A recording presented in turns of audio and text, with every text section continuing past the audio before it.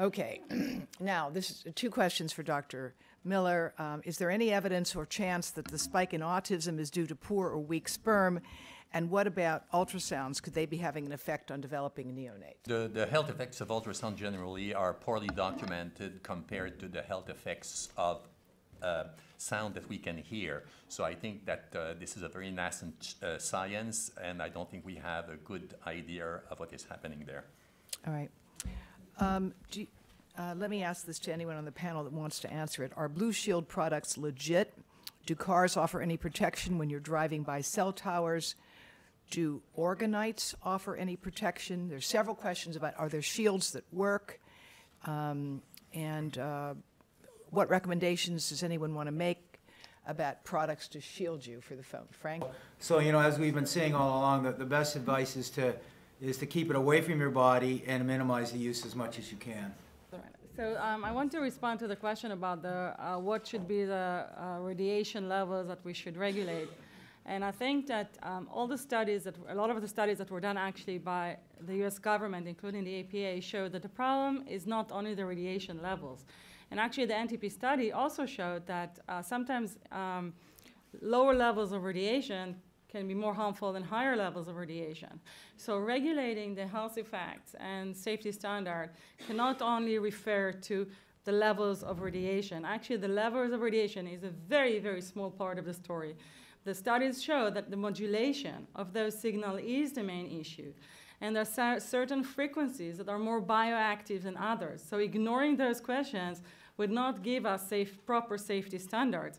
And actually, in 1995, when the EPA was about to regulate the health effect, and they proposed two levels regulation, first to regulate against the thermal effect, and then non-thermal, modulated, and pulsed microwave frequencies.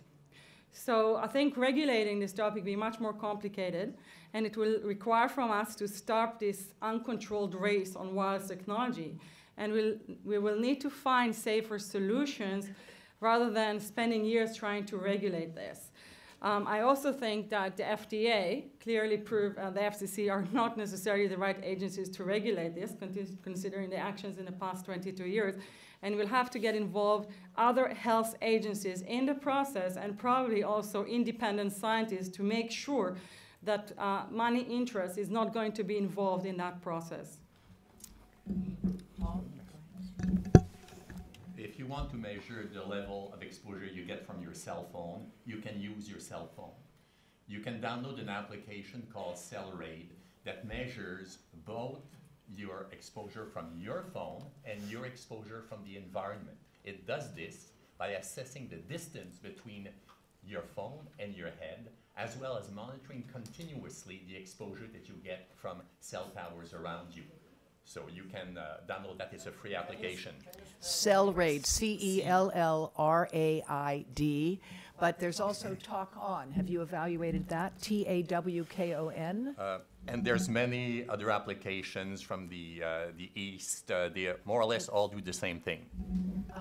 The point is that, as a matter of fact, Steve Jobs specifically prohibited putting them into the iPhone. He was given the opportunity to do that. And the phone manufacturers have walked away from giving you information because it is available, because the phones themselves use it. So I think it's rather important to know that there are some ways you can do this. But that leads to this other question. Are there ways to reduce exposure to cell phone radiation with engineering precautions and user cooperation without substantially affecting the function of the system? And Paul, I don't know if you want to comment on whether there are ways to design safer devices. As my colleague Frank Clegg has pointed out, there's lots that can be done. If you take a typical unaware user of a cell phone, you re-engineer the cell phone, you make changes in software, you should be able to get a 100-fold reduction in dose delivered. 100-fold. Wow. Okay. Okay, next question. How does radio frequency affect the gut biome? Paul, this may be for you as well. And how does your studies, were they done on cells that were already cancerous? And you mentioned, quote, clear drastic effect on cancer cells. What about normal cells? Cancer cells and normal cells share completely certain mechanisms that, by the way, are also shared by trees and by every other living being on the planet. So essentially, my analysis targeted enzymes that are very, very general in nature. So essentially, these cancer cells reacted. Normal cells would react exactly the same way. They would not lose chromosomes, but they would have the same impediment in their metabolism. Interesting. What was the other one? And what about The the effect microbiome. on the gut? Yeah. Yeah, there are anecdotal reports that you can get sick from cell phone radiation changing the behavior of bacteria in your gut. But there hasn't been any large study that I know of on this subject. Is anyone familiar with the studies on acceleration of bacterial growth from 5G? No. Okay.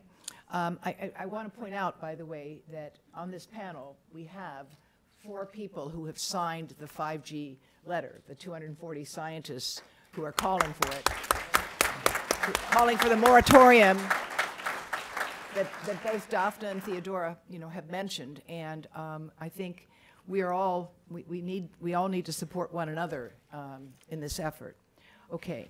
What is the relationship between 5G and DARPA? Okay. Nope.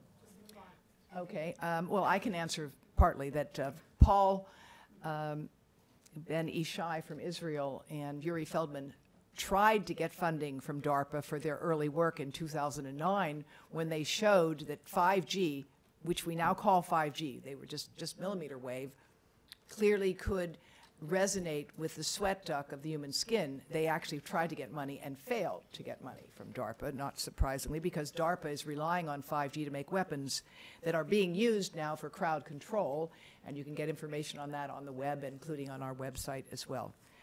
Can I make a comment? Sure. It's really important to make the distinction. 5G is not about millimeter waves. Millimeter waves is only one of the ways in which the infrastructure for 5G is going to be implemented. So it's only a part of the whole 5G. 5G is a concept and infrastructure for the Internet of Things, which include lower frequencies, higher frequencies, including millimeter waves. Right, and as a matter of fact, the things that are called 5G are going to be able to give you 4G and 3G, because right now there is no 5G. Right. So this question here, my router has 5G, should it be turned off or replaced? All right, so can I answer? All right, so Paul, you want to go? yeah. So, okay, so 5G in your router, it's not 5G. 5G is 5th generation. 5G in your router means 5 gigahertz, a frequency used for the Wi-Fi. They just added another frequency, another bandwidth on your Wi-Fi router, so it's different. And yes, if you can, just go online and buy a different router that does not include it.